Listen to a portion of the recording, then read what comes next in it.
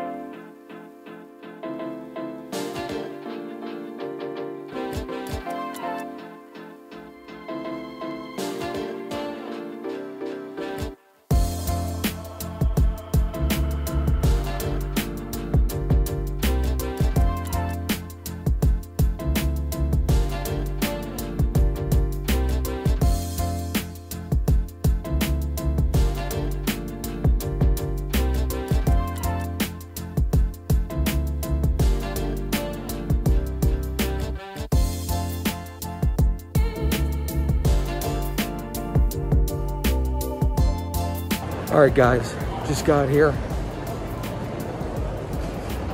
Let's get to the hotel, check in, grab some dinner, and get to some poker action.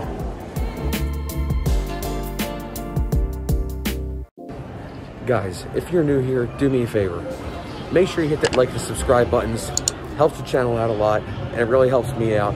I appreciate you guys stopping by. If you're not new here, thanks for coming back. Appreciate all my new subscribers and all my returning subscribers. Let's go. All right, heading over to Planet Hollywood to get some Gordon Ramsay burger. Question is, afterwards, do I go to the Bellagio or do I hit up Caesars for poker?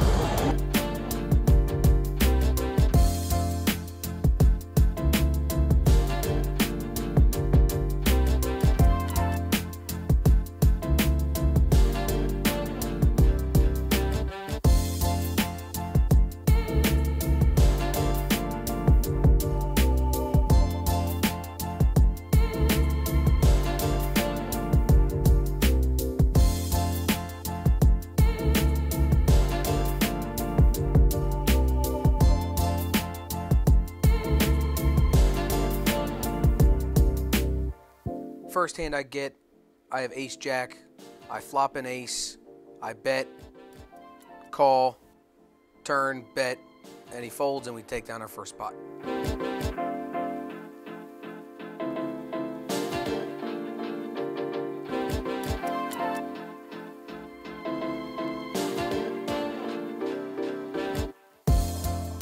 Okay, in this hand I am in the big blind. I have the king of spades, the 6 of spades, and the under the gun raises it up to $9. Everybody else at the table but the small blind folds, and I decide to go ahead and get in there for $9. So we go 3 ways to the flop now at this point, and the flop is the queen of spades, the 9 of spades, and the 6 of diamonds. So got a decent flush draw going, king high flush draw. I check, and believe it or not, it checks all the way around to the turn. The turn is the 5 of clubs. I don't think it changes too much. I still have a king high. So I just throw out a small bet of $5. The small blind calls and the other guy folds, the under the gun folds. The river is the queen of clubs. This time, I think my bet sizing, I want him to call because I believe I'm good. Look at my cards and decide on a bet of $20. Let me know if that was a decent bet or not for this situation. Ultimately, he does call, but he shows down the ace of clubs and the 5 of spades, so we lose that one to a pair of 5s.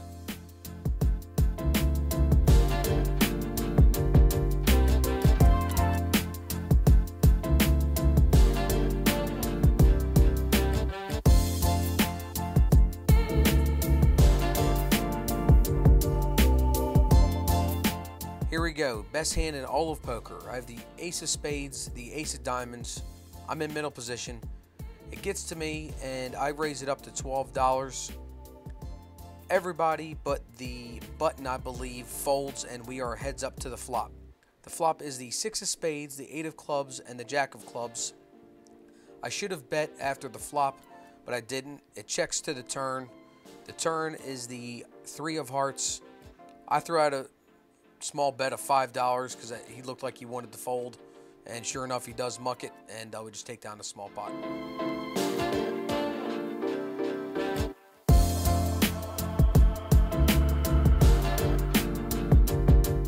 Okay, let me start out by saying this hand is one I got into the guy to my left because he was basically berating people all night, and the way I acted during the hand was solely because he was treating everybody like they were just pieces of shit. So I did everything I could to win this hand from him, and yeah, that's why I did what I did.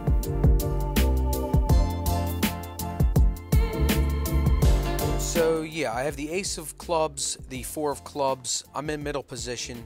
I just limp in, and three other people limp in, so we go four ways to the flop.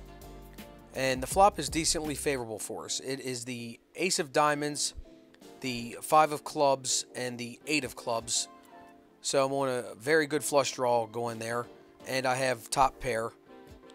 It checks to me, and I just threw out a small bet of $6 because everybody at this table didn't like when aces came out on the flop. Everybody was talking about it all night, but the guy to my left decides to raise it up to 16.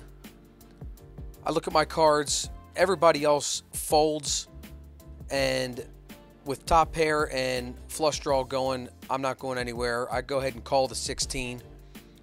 The turn is the beautiful two of clubs. Now, I'm thinking about it for a second, and I was going to throw out a decent bet, maybe $20, $25, but I wanted pot control, so I just check it. And as I thought he would, the guy to my left throws in a bet of $20, and I just decide to call. I wanted him to think I was still on a draw of some sort, or maybe chasing this club. Anyway, the river is the four of diamonds. This time I throw out a bet of $45, and he goes well into the tank. He's staring me down. He's trying to look at my stack like he's going to make me go all in, and says, I don't think you have it. You haven't had it all night. Well, ultimately he decides to call, and I show him in his face that I have the flush, and he just mucks his cards and doesn't show me what he has. He had been berating people all night, like I said, so I just decided to show the cards in his face, basically up against the plexiglass.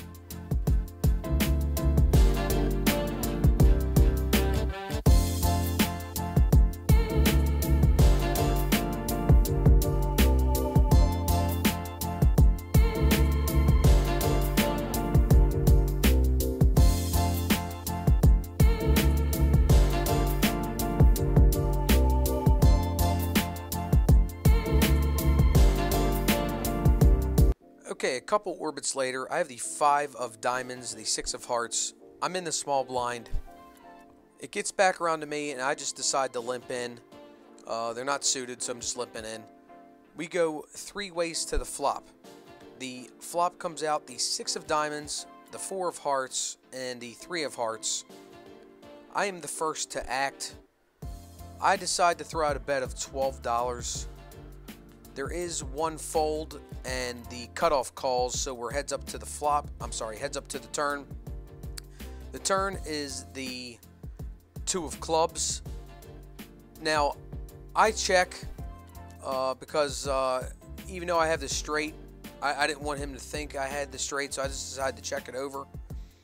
The cutoff actually throws out a bet of $20, and I'd go ahead and call. Obviously, I'm not going anywhere.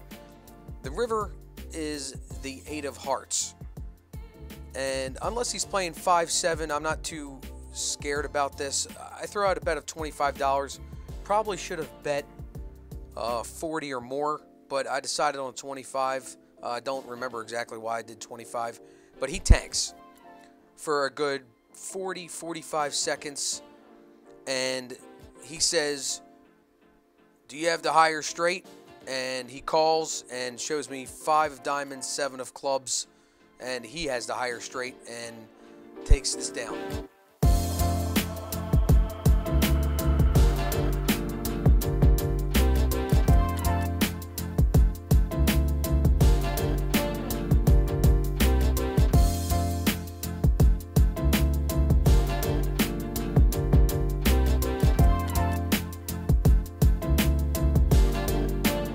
Okay, before anybody says anything about this hand, I know as soon as the hand was over, I effed up, and the one guy at the table I was targeting even said I effed up and could have got more money, but here we go anyway. Okay, I have the Jack of Diamonds, the Jack of Hearts. I'm in the cutoff. I raise it up to $12. The guy to my left that was berating people all night calls. There's actually only one fold, and we're 6 ways to the flop, which is the wonderful Jack of Spades, the 8 of Spades, and the 8 of Diamonds. That's right, folks. We've got a full house. The big blind throws out a bet of $25, and with about 95 left in my stack, 93 left in my stack, something like that, I decided to shove it all in there. I just say all in, and there's 90 in the pot, so I didn't think it was that terrible. The guy to my left tanks for a minute, minute and a half. He asked for a count, asked me why would I do that, saying, what do you have? Do you have an 8? Do you have a jack? Or you have pocket aces? Ultimately, he decides to call, and the big blind folds, and he just can't believe his eyes. He sees the run out, doesn't help him any, and I flip over and show him the full house, and he's got to pay me up, and he was pissed off about it. But I took more of his money, and I got back to basically even or close to even, and yeah, it was a good hand. But I am curious, could I gotten more value out of the big blind if he had an 8 by not going all in?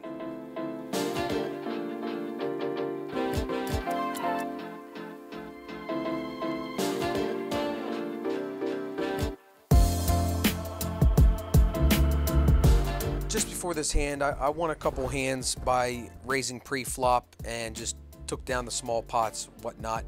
But I have the ace of clubs, the queen of spades here. I'm in middle position. I called a $14 raise, and nobody else is calling, so we were just heads up to the flop. I believe it's me and the big blind. The flop is the king of diamonds, the ace of spades, and the 8 of hearts. I have top pair, but I do check, and he actually checks. The turn is the 10 of hearts, and checks around again. I probably should have bet, but I didn't. And the river is the 4 of clubs. This time, I'm not checking. I throw out a bet of $20, and he shows me his king and says I fold, and we take down that pot, and it's one of the last pots of the night we get into, and we book a win here.